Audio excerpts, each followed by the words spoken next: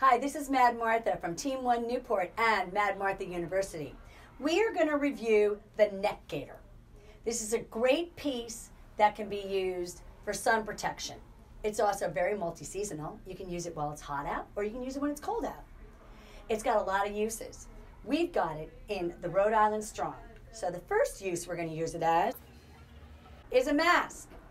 So this way, when you're coming up against people and you're a little nervous because they might have the coronavirus or they might just not be feeling well, but that's one. Next one is you can use it as a headband.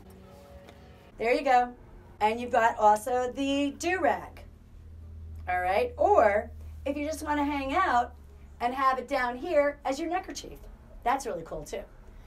If you have long enough hair, you can actually use this as a scrunchie. You do have to have pretty long hair to do this one, but it works.